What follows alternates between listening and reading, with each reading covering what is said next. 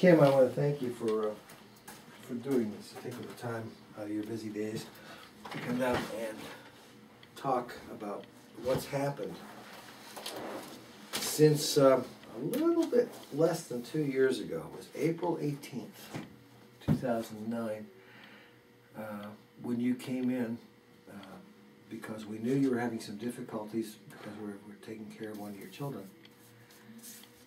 And something happened in our office in South Hills that was really unique. When you think back on it, what happened that day? You'd had a head injury on Christmas Eve 4 months before. And you were suffering some pretty dramatic kind of issues. What were those like? I was, well, my balance was really off, and I couldn't handle any light without wearing sunglasses.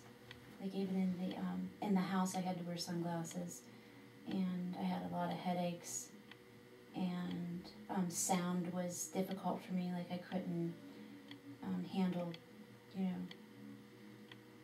know, too much sound, and then also I wasn't able to drive. I wasn't able to do pretty much anything except you know, go to therapy and you know, do my PT and my speech and all that. And then when I came to your office after you examined me and then you put the prisms on, I was like immediately like I was able to relax. Like I felt like I could just breathe. Like I could stand there okay and take my sunglasses off, and like everything felt like it was normal. How normal? We're using a pain scale of 0 to 10 now. And what was your life like? Where were you living? Were you at a 5 or 6, or were you above a 5 or 6, below a 5 or 6? The midpoint? Without the prisms, and what did the prisms do? Without, it was, it was probably, I'd say like around a 3, 4, I felt like. I wasn't really, I didn't do well at all. No, well, now the question would be how painful was it? Painful would be a high scale, a number. Oh. And in no pain and no difficulty whatsoever would be a 0. Okay. Yeah, so we're using the reverse scale. Oh, okay, sorry, yeah. Now then it would be more like a 7, 8. 7 to 8, that's what I was going to say. Yeah. And then you put the prisms on. What did it change? Oh, how did it change? It changed dramatically. To what number? To, I guess like a 0, 1. Really? That much? Was the change gradual? Was it immediate? It was immediate. Okay. Like when I was standing, I was able to.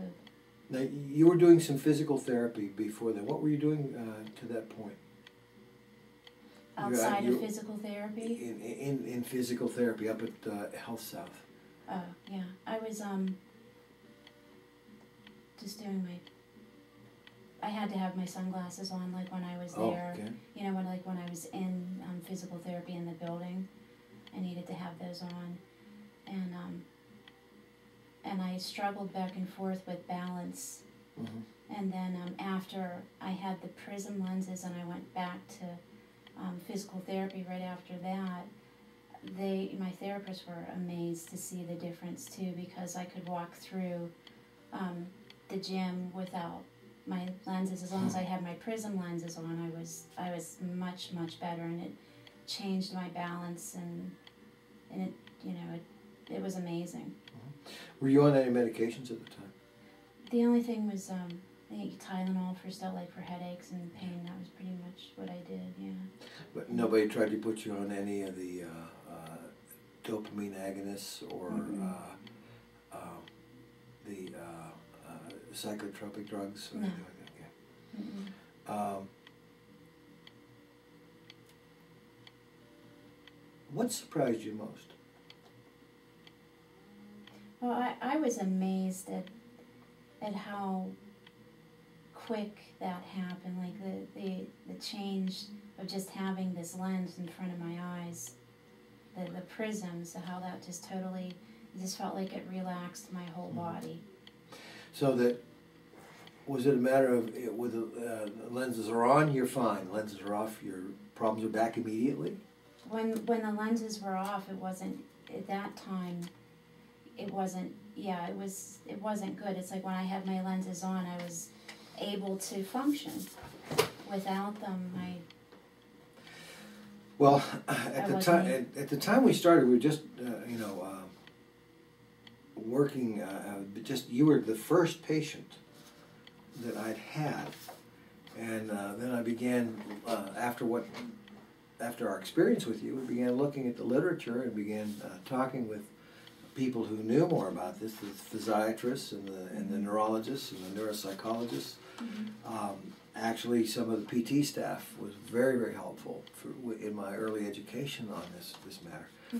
But one of the things, we're using a 13-point symptom scale then on you, and we now have increased it to 25. There are some other signs that are found in another variant of this called post-trauma visual syndrome. Out of the 13 symptoms that you had were asked you about, you had all 13 of the 13 symptoms, and all 13 of them were above the median point, above the halfway point. We seem to be finding that the change in the number of symptoms that drop below to the median or below seems to be the best indicator of what kind of satisfaction, what kind of solution, what kind of healing, if you wish, a resolution of your symptoms. That's better. Would occur. And so you were running actually above an 8 at that point. You were running actually closer to a 9 on the scale at that point. The severity of the symptoms again. And that had dropped by the time I saw you again in August, 4 months later, to only one symptom was above the median. And now your pain scale was down to about a 3. Okay, on the scale. Yep. We checked you again. I called you I would guess it would have been right before I went out to California. And so it would have been like January, February of 2010. I didn't mark the date. I'll have to mark that in here. And you had none of your symptoms were above the median point now. And the average was a 1 to a 2. Okay. Are you still there?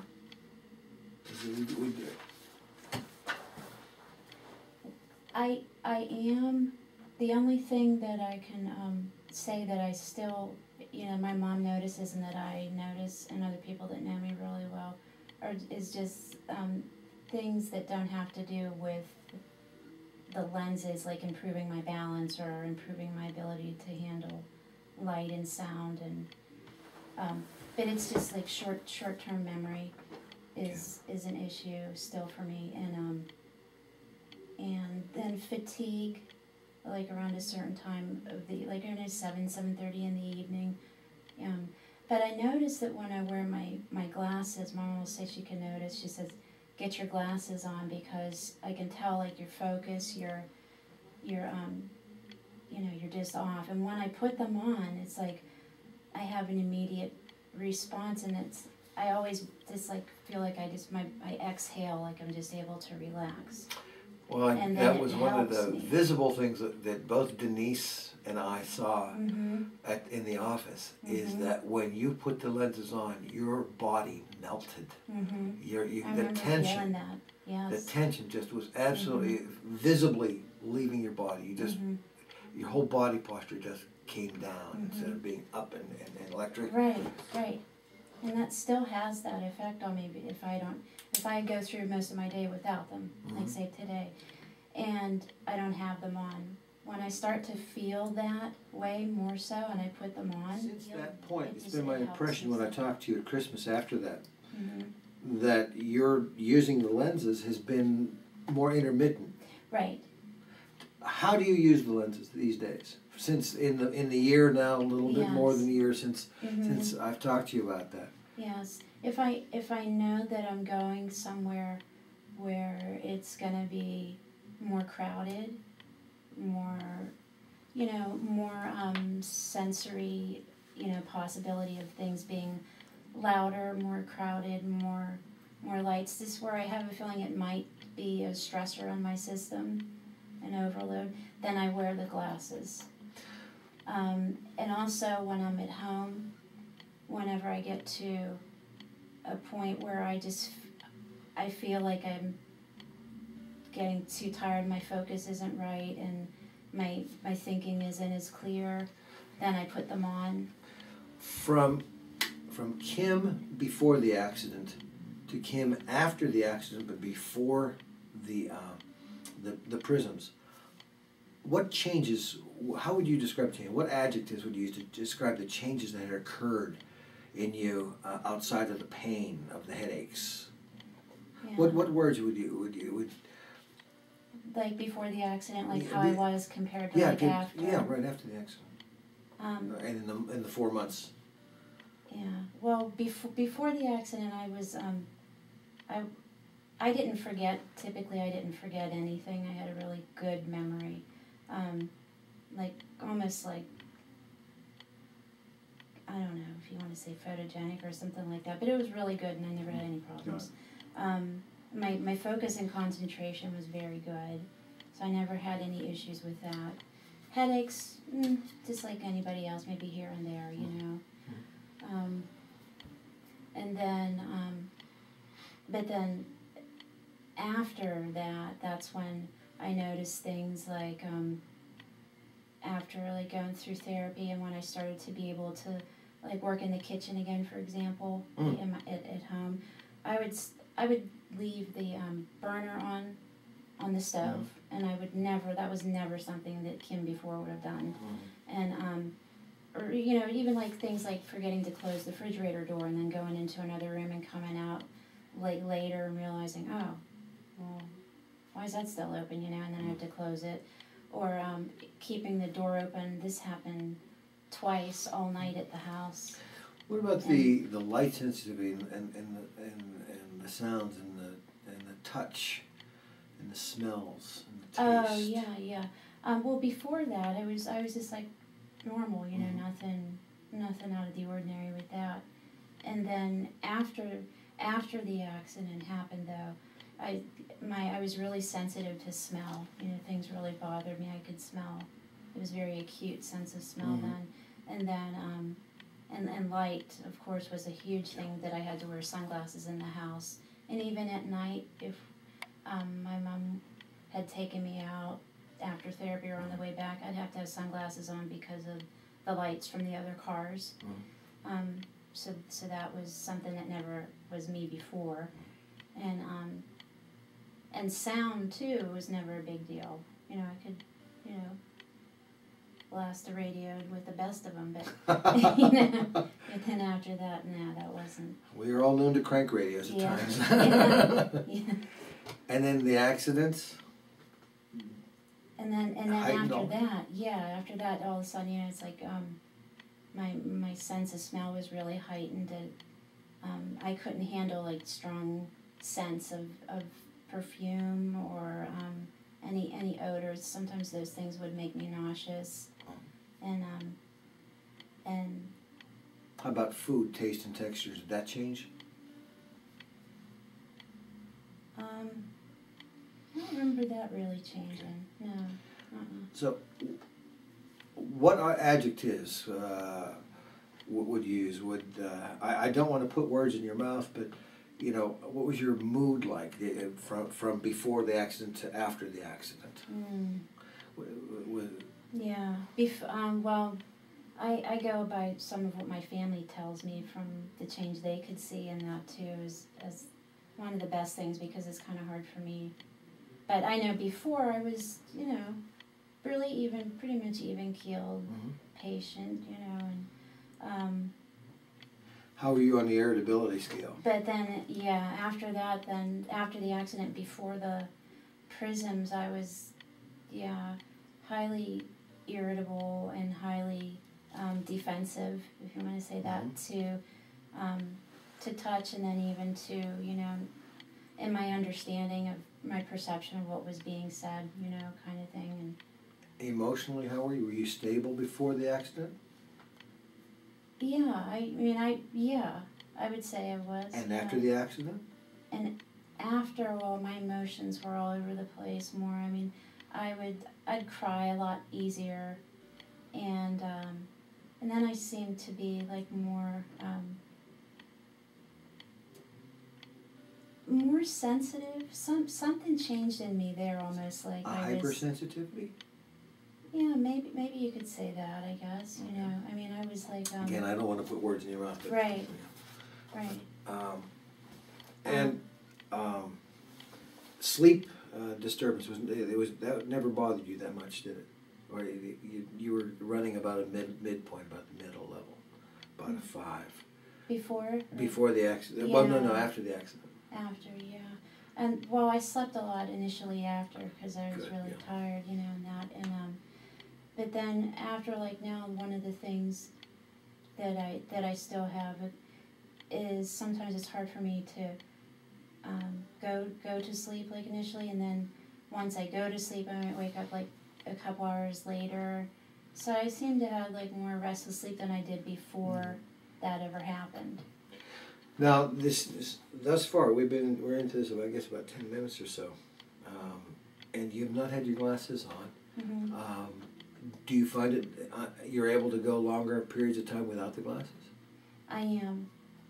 Yeah, although I do know this, and my people close to me say this, why don't you wear them all the time? Because you can see a difference when I wear them. And I can even feel a difference, but quite honestly, you know why I don't? It's just because sometimes the glasses feel too heavy on the bridge of my nose, and when they do, I take them off. Okay. You know. Would you put them on now and tell me what happens, what changes when you put those on? Yeah. Lovely.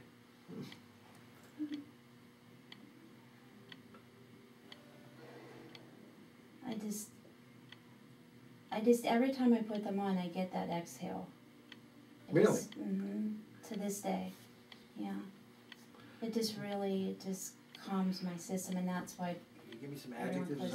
How do your feelings change? How does the things feel? It just gives me an overall sensation of being just more calm, more relaxed, more focused. Let me ask you, I'm going to ask a leading question here. Does it change your color perception any when you put the glasses on? Like, for instance, I've got, you know, a dark blue shirt and with a multicolored blue tie, which is interesting. We also have a pink cardigan here. So, lifting the glasses up and putting them down, does it change your color perception? Or is it just clearer?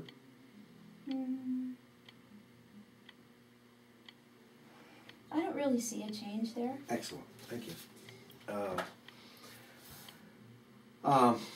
One of the things that bothered you was this chart. I'm going to ask you to take the glasses off. Just hold on to them, but take them off for a second. And this chart was bothering you a lot the first time you saw it. And you had a number of illusions, a number of mirages occur. Could you hold that for a second? Is that troubling you now? Yeah, that's one thing that still bothers me, like things that are like that. Patterned? Yeah. Okay, are you getting, in this pattern, in the white spaces in between the black lines, are you getting any illusions in there, any colors of any sort? No, no colors. Is the lines, the blackness of the lines, does it look solid? Does it look jittery? Is there movement? What are you seeing? I see the black lines, but it's just hard to look at. Okay. Put the glasses on, please. and see if there's a change in the chart. Yeah, yeah, it doesn't bother me to look at it all now. Mm-mm. Yeah. The pictures, as you will see, are worth 1,000 words. You were obviously troubled by looking at that, but yeah, that doesn't. it doesn't affect everybody the same way. Mm-hmm. And there's a physiatrist I've been told about. His name is Dr. Larry Horn, and he was a physiatrist out at Philadelphia in the 90s. Mm-hmm. And he's moved on since then, but he was quoted to me as having said that every head injury patient is their own case study and their own case series. You cannot generalize from one to another. Mm-hmm. And that's about the way it's going right now, is that each of you people has unique symptoms and unique problems, and they must be solved uniquely. Insurance companies and the system doesn't, the medical system doesn't like that so much. We're going to have to make special allowances for people like you. Is there anything that I'm not touching on that you thought was important that you wanted to bring out, that you wanted to say? I'm going to close off with the ultimate question, which is, how much change would you say, how much of your problem been resolved? But is there anything that you thought that you wanted to ask about? You knew we were going to do this, that you wanted to make a point of that we haven't touched on yet? I can't think of anything. Then let me ask the bottom line question. On a scale of 1 to 10, 0 to 10, where 0 is no problem at all, and 10 was your old problem the way it was, how much of your problem is resolved? Are we above a 5 or below a 5? Above. In improvement? Improvement. Well, that mean would be below, because 0 would be no problem. Oh, You're right, doing right. it again. Sorry. 10 is the maximum pain. Oh, okay, right. Okay, yeah. Okay, so now I would say, with some of the residual things that I discussed before, Yeah, sure, yeah. I mean, all that considered, I would definitely say between 2 and 3. Okay, so we got upwards of 3/4 of your problem resolved. Yes. Excellent. Excellent. Kim, I want to thank you for coming in. Thank you for this.